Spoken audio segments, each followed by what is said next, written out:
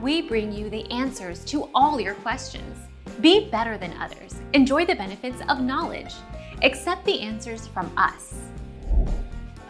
For all Android devices that still use the system cache for applying system updates, it's typically a good idea to wipe the system cache partition after a successful system update. This ensures that your system updates never use outdated files or data. There is no harm in wiping the system cache partition. Our mission is to provide accurate answers. We think without knowledge, it is impossible to live a balanced life. Be competent, be skillful.